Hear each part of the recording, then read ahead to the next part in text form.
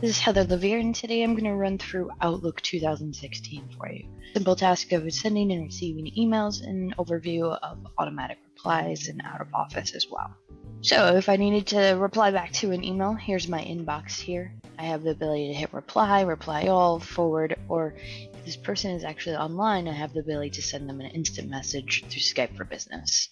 This is an email here from my Yammer site, so I'm actually going to reply to Carlos here. So if I hit reply, I can see it's just going to reply over here for me. There's a nice tip here that's actually letting me know I'm not responding to the latest message in this conversation. So I can select this. It will open and it will show me, oh, I already replied. I already replied to this email and I'm good to go. So I can easily file this email and discard, no need to reply. If I pick this email up, I can drag and drop it into just my test folder, and it now lives there. So now I have another email here from Ty that I need to reply to. I can hit the reply button, and now I see that I haven't sent him any email before. I have the ability to actually reply here in the reading pane.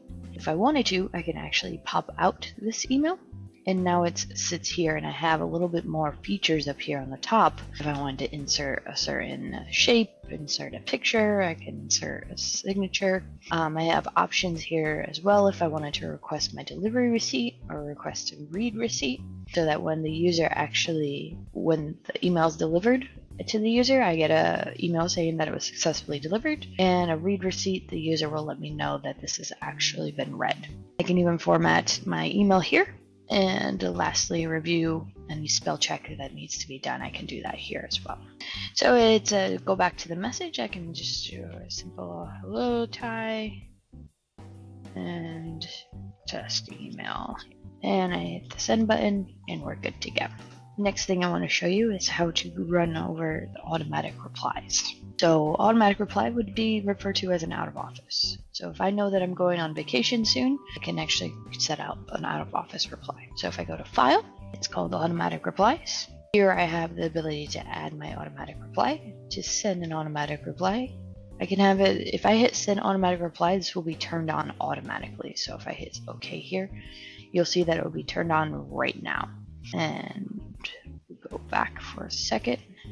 Here it is. Automatic replies are being sent. So if that happens and I just need to turn it off, I can actually still reply to emails while my automatic reply is still on. So I can make sure that I can pick and choose what I want to reply to. So if I turn this off, it simply turns off.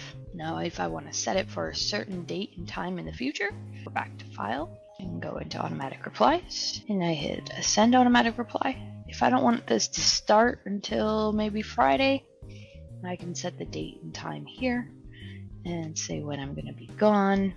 Now I get the ability here now to send two different messages. One to one that's inside my organization and one that's outside my organization.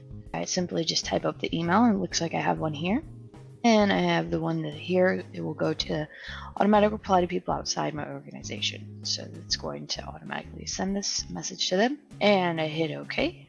And that will be turned on for those current dates. As you see, the bar does not pop up for me.